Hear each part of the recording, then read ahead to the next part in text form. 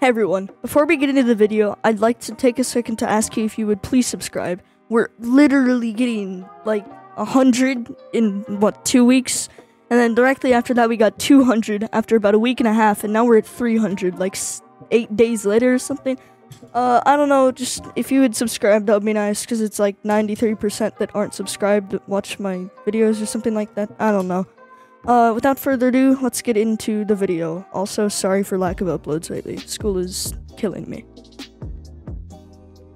The AK103 is a Russian assault rifle that does 120 headshot damage, 75 torso damage, 50 arm and leg damage, has 600 RPM, and does 750 DPS. It has high muzzle velocity, so-so range, garbage recoil, and OK mobility. Hearing OK mobility and garbage recoil sounds like it's not a good gun, but if you slap a vertical grip onto it, it's perfectly fine. It basically compensates for the lack of mobility. My setup for this gun is a vertical grip, 50 times mag, no sight, extended barrel, because the extended barrel on this weapon doesn't affect any of the damage, and a regular laser. In the recording, I used the stock AK103 because I once again want to give you the default experience. If you ask me, the fire rate and damage makes up for the recoil. A vertical grip eliminates almost all of the recoil, a stubby grip eliminates a portion of it, and the angled grip eliminates most of the recoil. The vertical grip reduces it to around 35 by the looks of it, I don't know, 40,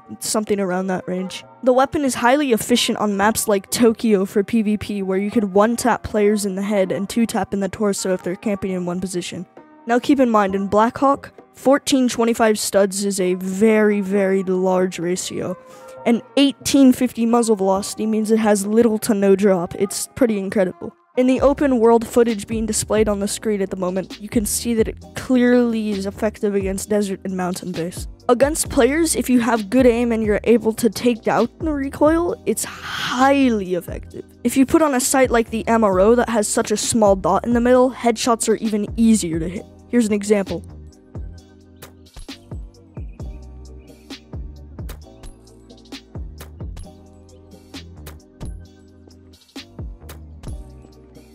The gun is even more powerful in PvP than it is in open world, and that's saying something, because it can almost 4-shot, headshot, rocketeers, or rocket guys, whatever you want to call them, I don't care.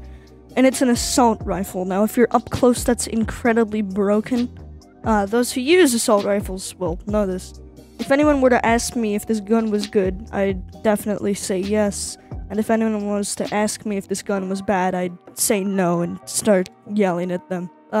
That's about it for today's video, guys. Sorry it was kind of short, but that's the AK103. If you're good at PvP and you want to get even better, I highly recommend purchasing it. It's incredibly broken.